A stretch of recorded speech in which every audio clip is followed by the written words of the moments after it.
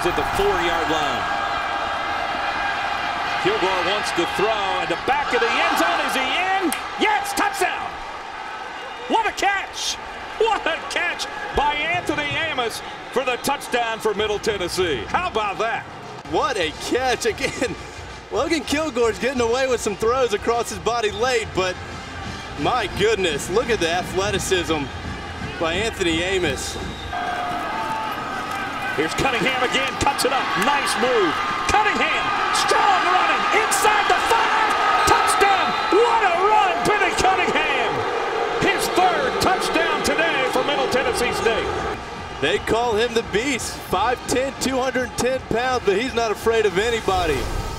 He refused, Riley, to be brought down. You keep your legs churning, you stay your pad level low and put your head down. That's exactly what he did.